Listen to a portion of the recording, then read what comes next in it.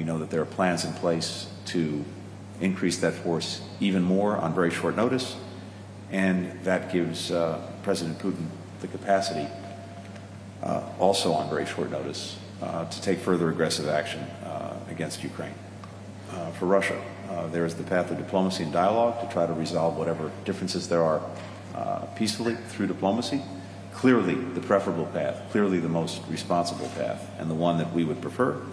But there is also the path, if Russia chooses to renew aggression, of confrontation and consequences. Well, to get some more analysis on this now, let's bring in our correspondent Gulliver Cragg live from Kyiv. Gulliver, first of all, give us some context here. What's the real significance of this visit today? Well, I mean, I think it's significant that Antony Blinken is visiting Kyiv before he goes to meet with Sergei Lavrov, his Russian counterpart in Geneva at the end of the week. Often it's been the other way around, with leaders or foreign ministers visiting Moscow first and then Kyiv. So symbolically, that's important for the Ukrainians. During that meeting that we just heard a little bit of, Antony Blinken also reconfirmed that the US is providing an extra $200 million in military aid to Ukraine. That's not actually new money. It was signed off on in December and reported in the Ukrainian media last week, but that's official confirmation of it, and it is another step in the direction of the US very significantly increasing its military aid to Ukraine, which has more than tripled annually. I mean, the annual amount of aid has more than tripled since the beginning of this Russian aggression against Ukraine in 2014. But the Ukrainian government, I should say, is always pressing for more help from the United States. And what the Ukrainian government is now wanting to hear from Antony Blinken is what exactly will be these consequences that you will impose. Can you make any more concrete threats?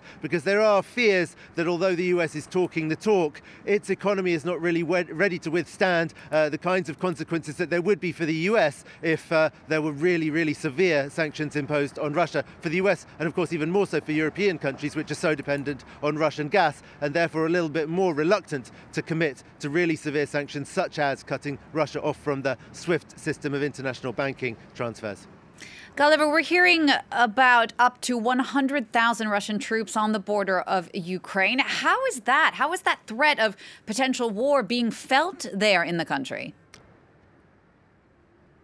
Well, as we were hearing yesterday in the debate on France 24, perhaps strangely, it seems like in Washington they're more jittery than there are in Kyiv. I still meet a lot of people who say they just don't think it's going to happen. They think it's bluffing. That said, the country is putting into place preparations. They've invited people to sign up for territorial defense brigades, for example. They've made a list of places in Kyiv that could be used as bomb shelters. But there's one new way that the situation is being felt in Ukraine. The reason I've come to stand in front of this currency exchange rate, which I hope you can see behind me, currency exchange center, is because the Ukrainian currency has slid in the last few days. It's at 32 to the euro, or more than 32 to the euro now. It was at 29 just last week. And although, of course, the Ukrainian currency does fluctuate, all economists who've been interviewed in Ukrainian media are saying that this is clearly because investors are jittery. And there are lots of other indicators that investors are not investing in Ukraine at the moment, and the economy is suffering. So actually, even the threat